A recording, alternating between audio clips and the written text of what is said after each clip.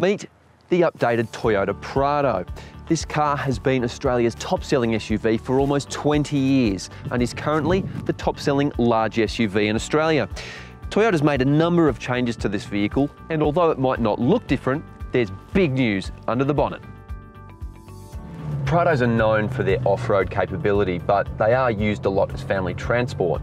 And around town, it's not bad. The extra torque, I think, will help a little bit, but throttle response certainly isn't immediate.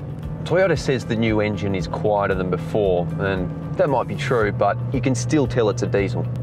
Another of the things Toyota hasn't changed in this vehicle is the interior. It's the same as before, and while all the controls are certainly functional, to me, it does look a little dated.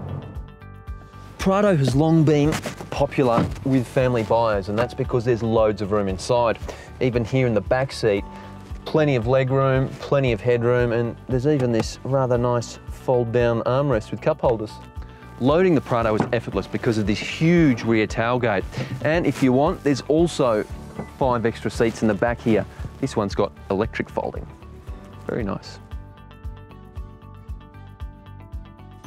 This top-of-the-range Kakadu model costs a lot of money, 85 grand, but you get absolutely everything.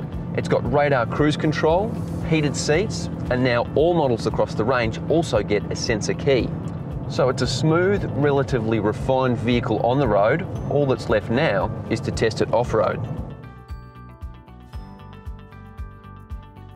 So we're about to do some pretty technical downhill moguls, and what I'm going to do is pop it into neutral, put it into low range mode. I'm going to lock the center diff, and I'm going to engage downhill control.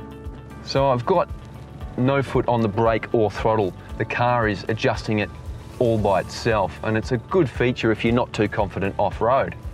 All right, coming up to some pretty big ruts, and even on this tricky stuff, it's surprising how predictable the car is.